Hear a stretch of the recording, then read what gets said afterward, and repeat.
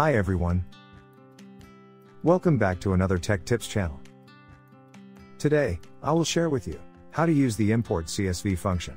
This function is used to add new records and updating existing records in our AppSheet table. Certain things we need to take note of when implementing this function, especially the data locale setting. I will highlight the important point while we go through the step. Let's start the workshop by creating the Import CSV action. Configure the action as shown.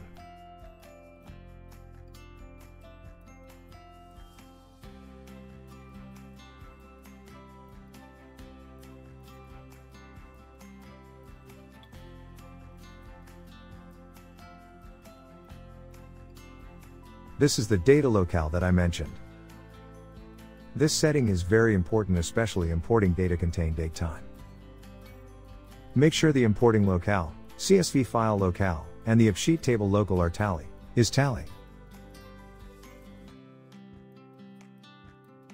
Let's check out the importing CSV file format.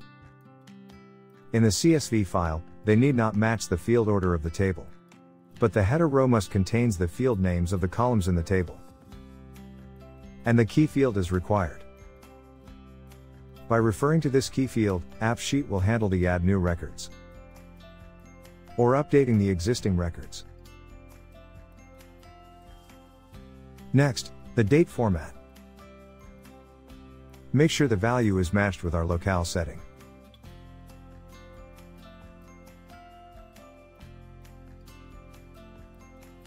And also, it need to match the locale in the data setting as well.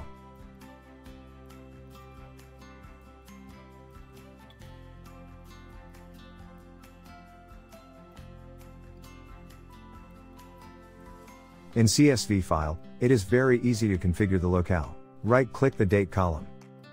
Then click Format Cells. In the Format cells, set the right locale.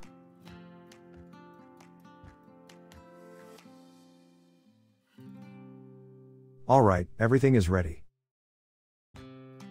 Let's try to import a CSV file. You will get a summary of the importing process if it succeeded. Like this. It shows that there are 10 records in the CSV file. 8 records are inserted as new records, while 2 records are updating the existing records. Let's check with the CSV file. Total 10 records, 2 is with existing ID, and the other is a new ID. Let's check the imported result. These 2 records are updated according to the CSV file, while the other is inserted as new records. Inserted date also in the right format. Alright, we are going to end the workshop today.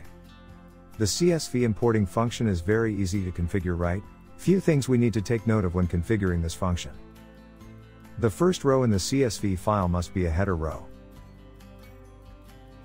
Each column in the CSV file corresponds with a field in the table. The column may occur in any order, but the column name in the CSV must exactly match the field names in the table, including capitalization. AppSheet's table locale, CSV files locale, and the importing CSV actions locale must be tally. Alright, we end here today. Hope you guys enjoy the video. See you guys in the next video. Bye.